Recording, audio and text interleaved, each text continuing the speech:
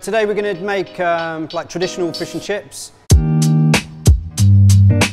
So we're just going to make a ice water batter, and we're going to make basically triple cooked chips. We blanch them in water, then we bring them up to the boil in a bit of oil, and then with the same oil we take it up to frying temperature and then refry them. So it's a bit of a process. We'll go through it from start to finish.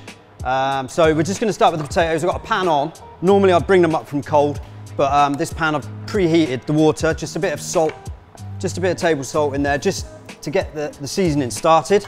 So you get a bit of salt going into the potatoes at the beginning.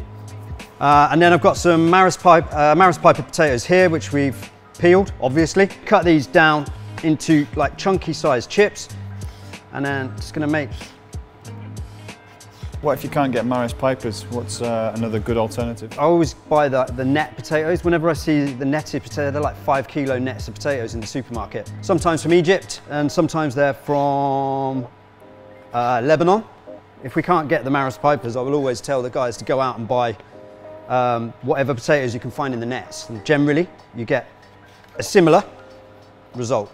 So, depending on how many chips you like, I know everybody likes a lot of chips, but you know, you want a good what, 8 to 10 pieces each. So just going to drop these in, and I want to bring that up to the boil. When the water starts boiling, I'm going to turn it down to a simmer.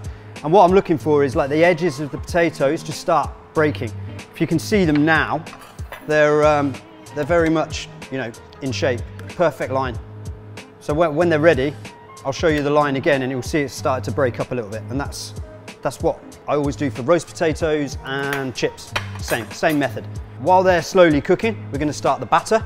Plain flour, all-purpose flour, bicarbonate of soda, salt, white vinegar, and iced water. And when I say iced water, this is what I mean. So, and then just drop some ice cubes in, just to chill it. Now, I don't want to put the ice cubes in the batter, but I want cold water. So for that, I need to get the ice in there. Plain all-purpose flour in a bowl, good pinch of salt, and then I've got bicarbonate of soda. So just going to put that in. I'm going to keep a little bit back for my peas, which I'll explain later. Put the vinegar on top of the bicarb, and you'll see it fizz up. You can see it fizzing up. That's the reaction you want. Mix that first, just carefully, and then I'm going to start adding the water. I'm just going to stop the ice cubes from going in. And you can start with a good glug, but don't put it all in. With all our recipes, I think, kind of repeat ourselves a little bit. Don't put everything in at once, because sometimes things change. I mean, generally you've got the rough quantities, which are tried and tested recipes, so they do work.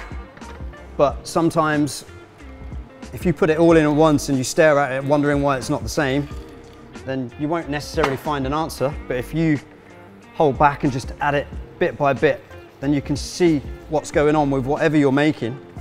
And this time it's the batter. You can see when it needs water and when it doesn't. To get that perfect batter on your fish, you need to dip it in plenty of batter. So you don't want to be like scraping the fish around the tray on your last piece, trying to get that last bit of batter on the fish. It's better to have a little bit excess rather than not enough, definitely. So that's coming together now. Still very thick, still a little bit lumpy, so I'm just going to try and beat out the lumps. Don't worry too much. They're only little bits. So that's pretty much almost there. So I'm just going to give that a good whisk now. That's going in the fridge. So potatoes are now about there. The shape's gone, so before it was a straight line. Now the shape has started to break down and the potatoes, they've started to cook. So very gently, just going to lift these out. So I'm just going to, don't matter if they break a little bit, don't worry, but obviously you want to try and keep, we're going to get them cool down. Then we're going to blanch them in oil at around 130, 140. Then we're going to chill them again, and then when we come to finish and serve our fish and chips, we have a pan on, you know, a pan of oil at frying temperature, 180, 190, and they're just going to go in the fridge now. And I want them cold, being very careful. They've then got to go back into oil and then back out again on the plate, so we've got to be really, really careful. But they're going to firm up a little bit when they cool down, so I'm going to drop them in the fridge. Next, we're going to do the crushed peas. So we're just going to warm up a pan. We're going to drop a little bit of unsalted butter in there. We want it bubbling like that. What we do not want is any smoke coming off it. Nicely melted, Just frozen peas is absolutely fine. So in they go. This takes no more than 5 minutes to cook. So just make sure your heat in your pan hasn't gone cold. As always, you know, keep your heat consistent. I'm just going to drop a good pinch of salt in there. And then like a gram of bicarb soda again. So there's bicarb in the batter. And then we're putting a little bit in here. And the secret of that is it keeps your peas nice and green. Now, if you put too much of that in, your peas are going to be really horrible and sour. So honestly, just a tiny bit, no more than a gram. Straight away, as soon as you see that boiling, I've written on the recipe, if you need a drop of water, add a drop of water, but you can see the moisture that's come out of the peas, so there's no need. So these are cooked really, really fast. We'll just break them with a spatula or a wooden spoon, just into the corners. If it's cooked too much, the green colour disappears. So we just help it with a little bit of that bicarb, and that just helps it stay green. So that's going to the fridge. Now we're going to make just tartar sauce. Diced red onion, chopped gherkin or cornichon, chopped capers, chopped parsley, and mayonnaise. Capers. I'm not going to put all of those capers in because they're quite strong, so just a little bit, like half of that. Onions, just raw red onions. I put the red in because they look nice in the sauce. You get the colour comes out a little bit in the sauce. And then chopped parsley, just freshly chopped parsley. And then you just mix it together. And that is your tartar sauce. There's a lot of flavour going on in it, so it's a nice chunky tartar sauce to go with your fish and chips. Just got the oil up to temperature. Just having a little look. So I've just put a little bit of potato in there and it's just bubbling. All right, so that's what you want. You want around 130, 135 degrees centigrade. So I'm just going to put them in gently, not one by one, but you know, spoon by spoon. The reason I'm putting them on the spoon first is that I don't want to splash myself, basically. If I just chuck them in there, then I'm probably likely to splash myself with hot oil, which I don't want to do. I'm just giving them a little stir, just to make sure nothing's stuck to the bottom of the pan, pushing them around the pan a little bit. And you can see that they're already, like the outside is getting, you can see this? It's starting to fry a little bit, but if it was hot, 180, 190 degrees, it would be colouring.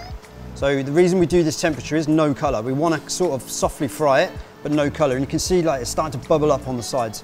They're almost boiling in oil rather than frying in oil. That's exactly what you want.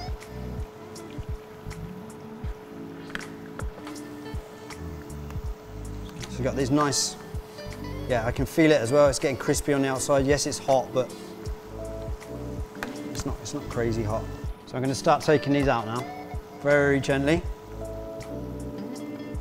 Drain off the oil. Bring your plate or your tray up. You need a plate or a tray. As you can see, they're like really, I don't know, sometimes you go somewhere and you get chips that aren't quite crispy enough, and that's what these are. So they're almost chips, but they're not quite. Shake them onto your plate. Making me hungry. Yeah, I'm looking forward to eating this, to be honest. I'm going to put them in the fridge now, chill them down again. And when we come to serve it, when the fish is ready, so we've got the peas ready, the batter's rested, chips will be ready in about 20 minutes. We've got the tartar sauce ready to serve, so we're just going to portion up the fish and then we'll be ready to go. Haddock fillets or cod fillets or local fish, we use shari. It's kind of a similar sort of meat to what you get off the cod. It's all kind of similar. We've got this nice fillet of cod. So I'm just going to trim off the tiny skinny end. I'm going to cut it on the angle and I'm just going to... So you're cutting it on the angle really so that it's just equal thickness all the way through, yeah, roughly. So really. It's going to cook at the same time. Exactly. I don't want that part to be dry and overcooked, because even in batter it will dry out and overcook before the thicker part's cooked. You don't need to worry about tidying them up and trimming them up and everything. We're just going to basically dip this in the batter and fry it, so you're going to have a nice piece of crispy fish like that. Okay, so we've got everything, all the components to the fish and chips. There's loads going on. So we've got our fish ready. I've got a little plate of flour, because we're just going to dust the fish in flour, just normal plain flour, before it goes into the batter, just to help the batter stick. I'll go through that when I do it. We've got the oil hot, we've got our tartar sauce ready, we've got a lemon if you want to squeeze a lemon, we've got a vinegar if you want a little sprinkle of vinegar, we've got our chips ready to go in the oil, and we've got our peas here in a pan. So I'm just going to take the chill off these, because if they've been in the fridge, they're going to be cold. Okay, so just to speed up the process a little bit, I'm just going to warm them through, just so they're not cold. And then when it comes to serving at the last minute, it's nice and fast, okay? So I'm just going to put them down to one side while we're going to cook everything else. Oil on. What I've done with this oil, I just strained it. There's bits of the potatoes that got in there and started to go dark brown. I didn't really want that. So I've just strained it into another pan. If you haven't got another pan, strain it into a container, but be really, really careful because you're messing around with hot oil. Okay, so very, very carefully strain off the bits and pieces that are in there, and then put it back in your pan and reheat it. Just got that oil. I'm just testing a bit of potato in the oil to make sure it's nice and crispy. So there you go. When you've got nice crispy golden edges like that, you know your oil's ready. Yeah, it's smoking, but obviously if you walk away from it, go and sit down and have a cup of tea while it's smoking, it's going to be a problem. So stay with it. Don't ever leave a pan of hot oil, ever. We've got our fish and flour ready. We've got our chips ready to fry. So I'm just going to put these chips in and start getting the colour on them. So being very gentle and dropping them in, one or two at a time, no more than that. So again, I'll just get a little stir. Make sure nothing's sticking. It shouldn't stick anyway now. So that'll just settle down a minute. See what's going on, lift one out. See, they're frying nicely. And all these little broken bits and edges, they get really crispy and they're full of flavour. I absolutely love them. When I see perfectly shaped chips and potatoes and stuff, all the little crispy bits going on, this is what you want. This to me these are perfect chips. Okay? Stop saying okay. Okay, okay, okay.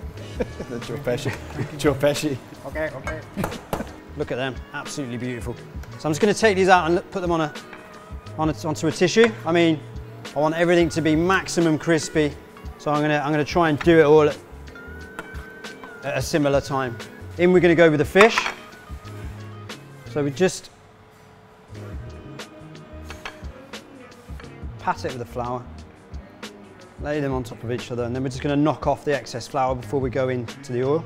We've got our batter. Just going to give it another quick whisk. It's nice and chilled, piece by piece.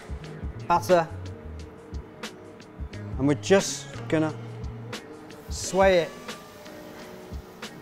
and just sway it back and forwards for a few minutes and then drop it in. So why do you do that?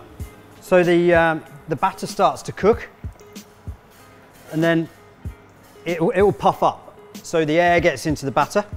If you can see here, look, straight away.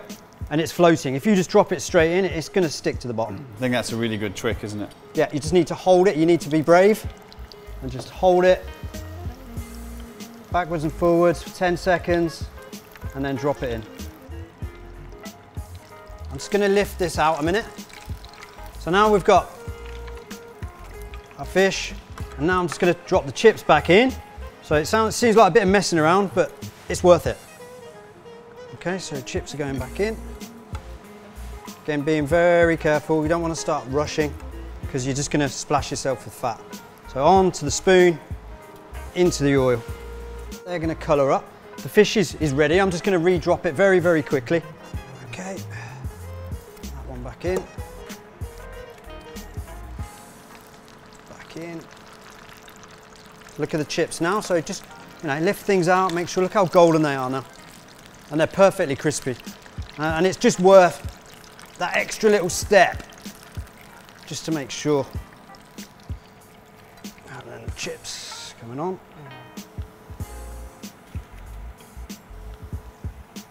Peas are nice and hot. Just put them back on so that took 10 seconds. So we're just going to put the peas in a ring. You can also use like a pastry cutter if you like. It does the same thing. I'll use it to show you. You've got a nice clean shape on the plate. It works. So we're going to put our fish on top of that. And we're going to stack our chips up just nicely on the plate. Of tartar sauce on the plate. Traditional fish and chips with crushed peas and tartar sauce.